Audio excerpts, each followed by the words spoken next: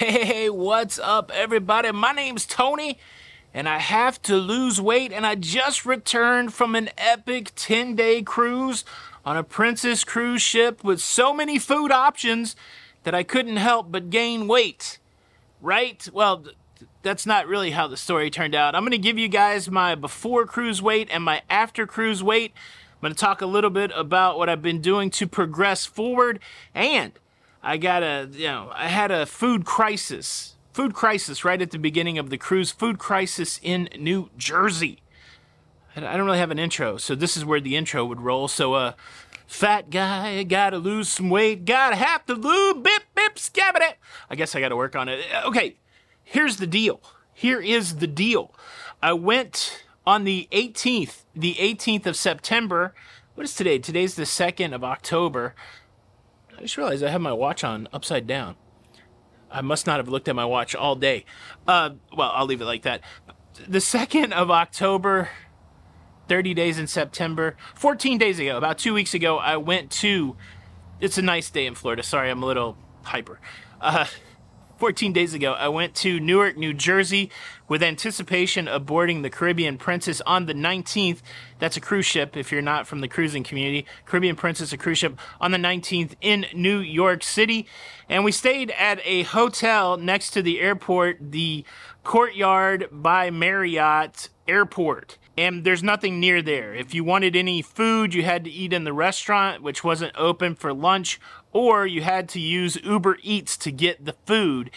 And that's what I did. I used Uber Eats to get the food, and immediately when I pulled up Uber Eats, I was faced with a huge food crisis. The very first offering on Uber Eats was White Castle. Now, if you know anything about me and my love of fast food, you know that as a Midwestern boy who grew up on those gut bombs, those sliders, those White Castle cheeseburgers, you know that it's one of my favorite fast food. And you also know that I can't really get them here in Florida unless I want to drive a couple hours across the state. So I am often craving White Castles, and boom, there it was on Uber Eats. I could so easily got 6 White Castle cheeseburgers. They're small. Don't let the 6 scare you. I mean, it might still be a lot.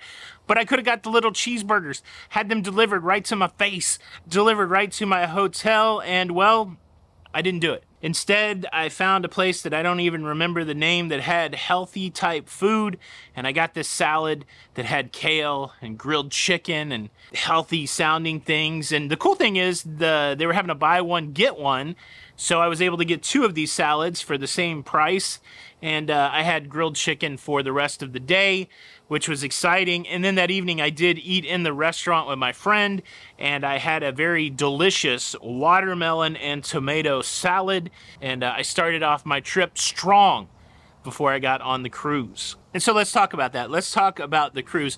Certainly there's a lot of temptation on the cruise. Here's a shot of the International Cafe. They have both a sweet and a savory side. So much good food, and those cabinets are delicious food, tempting food. Fortunately, they had some sugar-free desserts in there. And, of course, there's main dining rooms and specialty dinings and, you know, buffets on cruise ships. And, well, overall, I did pretty good, I would say. Let me show you a few of my meals on the cruise ship.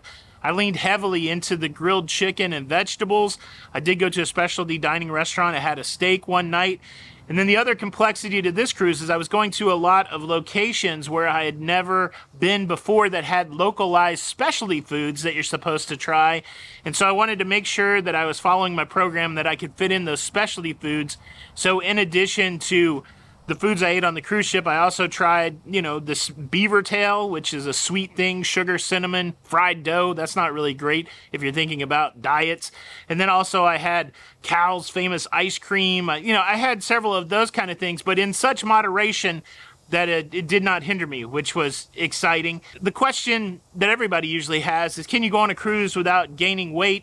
A lot of people say you're going to gain 4 or 5 pounds per cruise. That's enough buildup, right? I do want to share one more thing with you, so don't click off after I give you the weight, but here you go. The morning of the 18th, I weighed 379.8, and then when I weighed on Saturday the 30th, The 30th of September is 373.8. And doing the quick math on that, that is a loss of 6 pounds.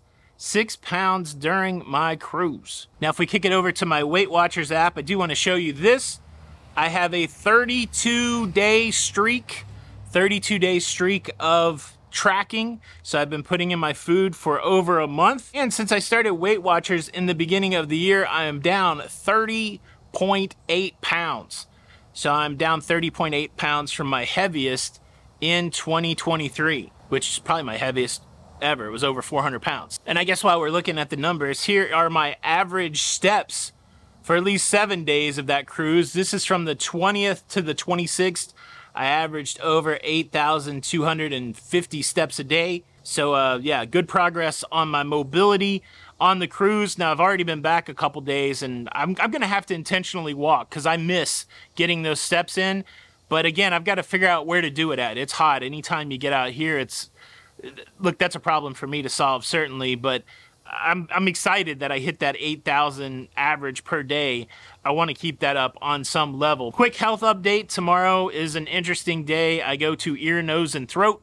They're going to look at my enlarged thyroid, and hopefully we can come to some sort of plan on what to do about my enlarged thyroid. And then I think I'm still a few days away from my cardiologist appointment. My nails seem to be changing back to a normal person's color.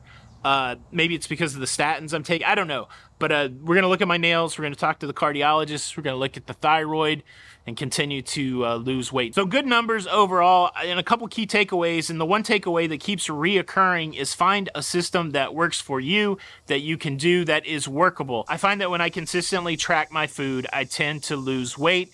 And so logically, I just need to keep tracking my food. So I'm excited to be on that 32-day streak. Secondly, and this could just be for me, it does seem like the more active I am, the better I feel.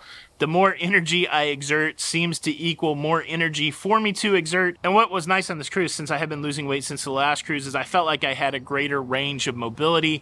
I felt like that I could go further. I felt like my stamina was a little better.